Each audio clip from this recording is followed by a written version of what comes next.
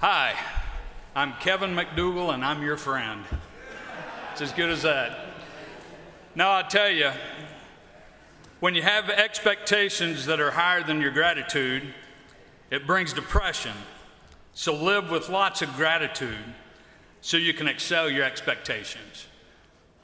That sets my point for everything here today. I do have some folks that I want to thank. And I wrote these down so I wouldn't forget them. I'm grateful for lots of folks over the 8 years that I've been here. All of my LAs, 3 of which are still here: Carrie Shipley, Krista Rapon, Monica King. The Ponds, the greatest class that's ever entered the House of Representatives. All of you are more than dear friends. I love each and every one of you. Josh West, I love spending 4 years with you in that office, going back and forth about the Marine Corps and the Army and which is best, and of course we know who won out, Semper Fi. No, but thank you all, and thank you for the veterans who are in this, because I know we want to recruit more veterans, and the reason we want to recruit more veterans is because at least once in their life, they were willing to give their life for something greater than themselves. They were willing to give their life for something better than themselves. And we need those kind of folks here to lead the way. Because we all remember as representatives that we're here. But we're not here to elevate ourselves. We're here to elevate the people of Oklahoma, to make them better. So,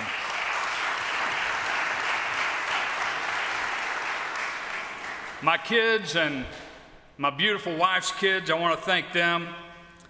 Kylie Lyons, Cage McDugle, Kel McDugle, Tucker Hicks, and Lane Hicks.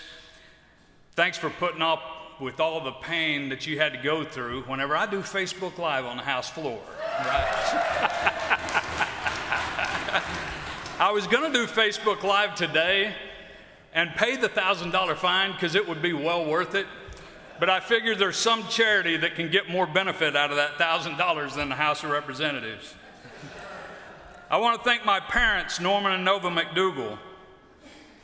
And the greatest gift that I've received over the last 8 years, of course, my beautiful wife and best friend, Mary McDugle, which Terry O'Donnell's aggravated.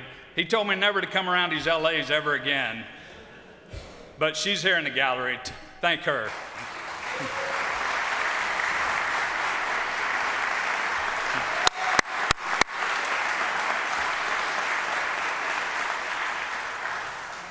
And I thought I could literally stand up here and talk about all the good times and all the bad times, the teacher walkout, the teacher strike, all of those times, all the TV times, Richard Glossip, everything that I've been involved in the last 8 years.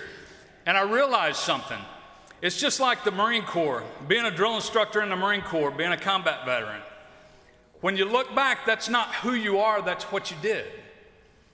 As a representative, you're serving as a representative, but one day it won't be who you are. It's something that you did. And I hope that you don't hold on to those high moments of your life and let that identify you the rest of your life. Shoot for something more every day. Shoot for something more. But while you're here, remember why we're here. I've realized that there's not a law that we can pass. There's not a person that we can send here that'll make anything better. There's not a law that we can pass because good people obey laws, bad people don't. Doesn't matter what law we create on guns, people who want to get guns and kill people will kill people. It doesn't matter. But what I have realized is we as a free people, have to continue to fight for the freedoms of this country. When I look back at the Constitution of the United States, I don't believe it was man-written. I don't believe that a man could actually write those words on a page without a divine inspiration bigger than himself to be able to put it down.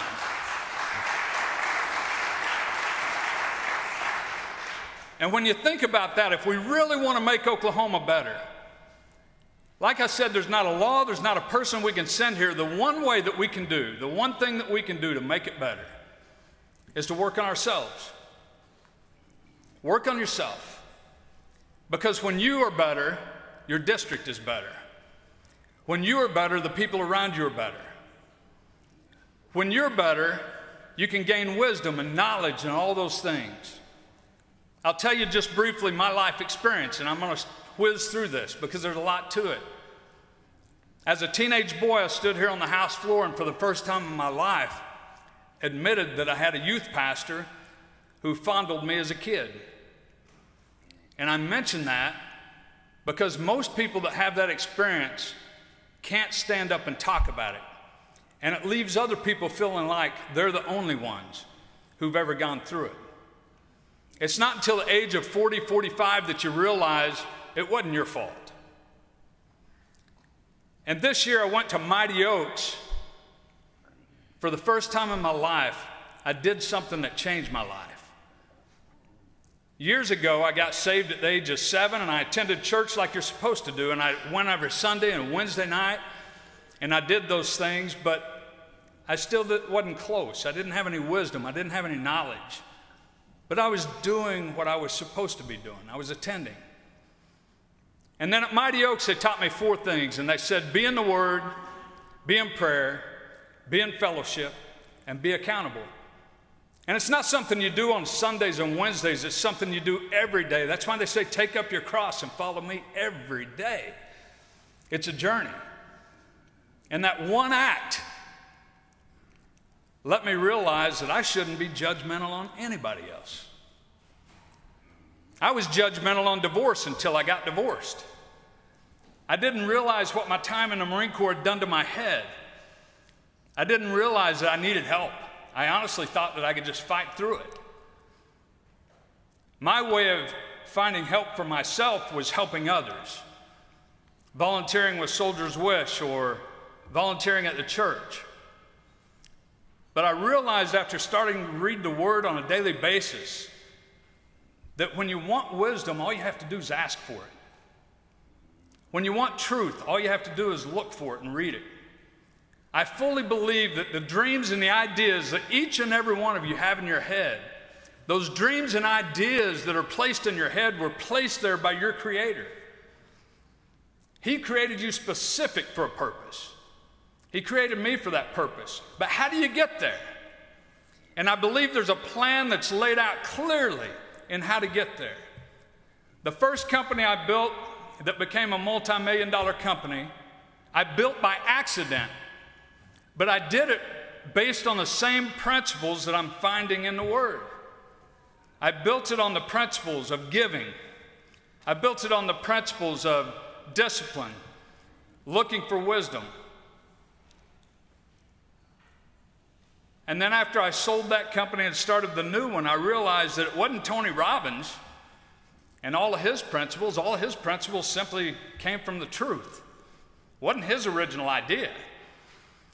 But I believe those dreams and ideas and passions that you have inside of your head, you can get there, and there's a roadmap clearly laid out in front of us, but we got to read it. And I believe that's how the Constitution came about. I believe that those founding fathers were so immersed in the Word that they quoted it in all their writings. That's where their wisdom came from. And so if I could say, how do I leave this place a better place? All I can say is hopefully I've become a better person and that those around me have become better because of it, but not because of me, but because of who's inside of me. And that love that He forces out and portrays out and pushes out to tell each and every one of you, all 101, that He loves you, He cares for you, He loves the state of Oklahoma. He doesn't care about your past doesn't matter. He doesn't care about your past successes. They don't matter. What matters is, what are you going to do today? That's why He says, don't worry about tomorrow, because tomorrow has enough worries of its own. Worry about today.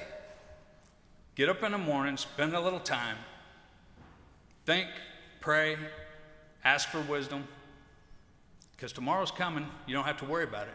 Get up tomorrow and do it again. Guys, I love you. God bless you. I'm so proud to have served with you. Thank you, guys.